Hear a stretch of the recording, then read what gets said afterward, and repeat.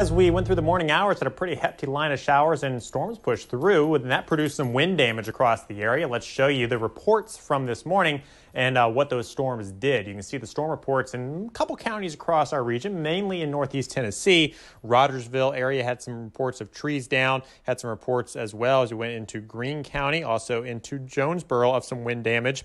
In the Sulphur Springs area, some wind damage there, some trees down across a roadway, and a few power outages resulted of this as well. I heard some reports of power outage in the Kingsport area due to trees down. Thankfully, weather tonight a lot calmer, partly cloudy skies.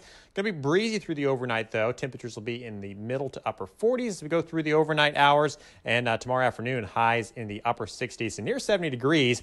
Mostly sunny skies expected across the area. Breezy once again, though. A little cooler in the North Carolina high country. As we talk about Southwest Virginia, you'll notice temperatures will be generally in the low to mid 60s for much of the area. But a few upper 60s not out of the question towards towards Jonesville, and also into Gate City and towards the Abingdon area. Let's talk about what's going to happen through the next 24 to 48 hours. We've got those clouds streaming through now. What those will do is continue to move in intermittently, so a partly cloudy night tomorrow, a mostly sunny start to the day, but the winds will be the big thing that a lot of people notice tomorrow on Monday.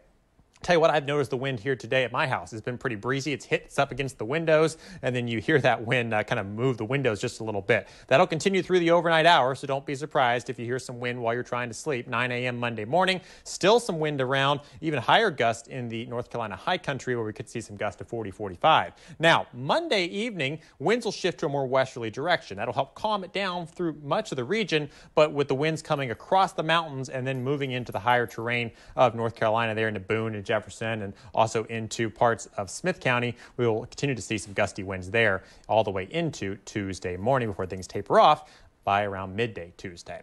Tuesday also going to feature some rain chances across the area. Future tracks showing mostly sunny skies tomorrow morning, but as we go into the afternoon, those clouds start to increase, and then watch what happens here as we go later on into the overnight and into Tuesday morning. Rain showers pushing in from the south and west, and that'll let us have a pretty rainy day on and off through the day on Tuesday with scattered showers around and a chance, maybe a little bit of a chance as we go later on into Tuesday night and Wednesday of a bit of snow across parts of the area. Yeah, I know it's been warm, it's been hot, but we are still in that time of the year where it's not unheard of to get a little snow. Now, don't get too excited in the valleys. I'm talking about highest elevations, mainly 4,500 feet and up. So that means our places like Clinch Mountain, White Top, High Knob, the Smokies. Those will be where we see the best chances, maybe a little bit into the areas near Rome Mountain as well on Wednesday morning. Not an April Fool's joke, though a lot of people are probably wishing it was. Now, cooler temperatures will be moving across the entire region as we go into Tuesday and Wednesday. Highs only in the 50s there, thanks to those rain showers that we have around. About a 60% chance for those on and off showers on Tuesday, and then Wednesday, a couple lingering showers in the morning, but otherwise I think we're doing pretty good as we go into the afternoon. A little bit of a chance that we see some drizzle linger into Wednesday afternoon. That would be the main concern, to kind of keep a little bit of that moisture around. Now, Thursday morning, with the skies clearing out, something to look at there is the morning temperature. All right, 38 degrees.